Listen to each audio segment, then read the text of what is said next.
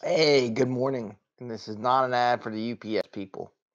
It's a shout out to the UPS people and all the Amazon people and delivery drivers, post workers, shippers, truckers, long haulers, people on board ship in the planes carrying away. Thank you very much for helping us keep stuff moving and food moving and doing the jobs you do. And the reason why I don't know if you know, I told the story a long time ago about UPS. I used to work with them, work when I had to get a couple jobs to pay my mortgage back a couple years ago, more than a few years ago now. And, you know, I respect what they do.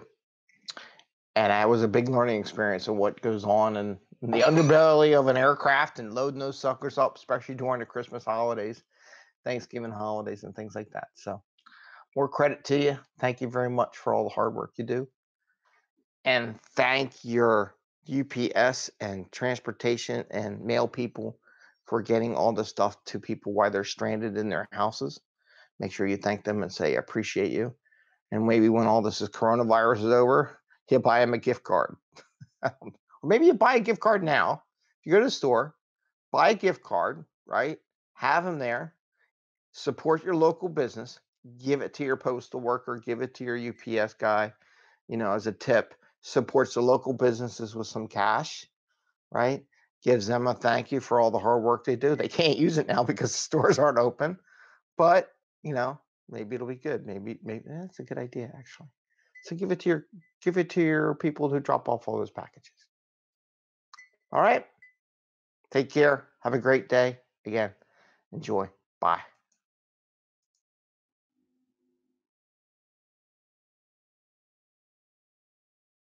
And this is the 5 a.m. Mester Scrum Show.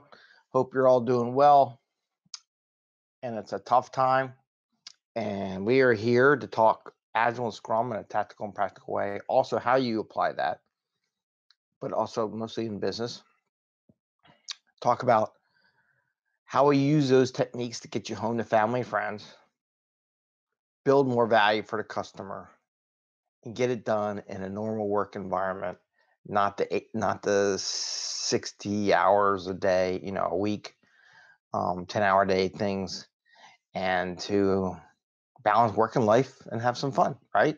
But that's what I got. And with that, I wish you a healthy, happy day. And if you like our show, please ring. I am starting to put out some more content, which I'll put out there throughout the day. And take advantage of Eddie's 180,000 views on this little tiny video on YouTube. Good for him. He's going to be YouTube master, right? Um, you have an awesome day. Take care. Enjoy. Have some fun. Don't forget, take some breaks. Don't work 10 hours. Do what you normally do. Work some hours, get up, walk around, get a drink, get a coffee, whatever you got to do.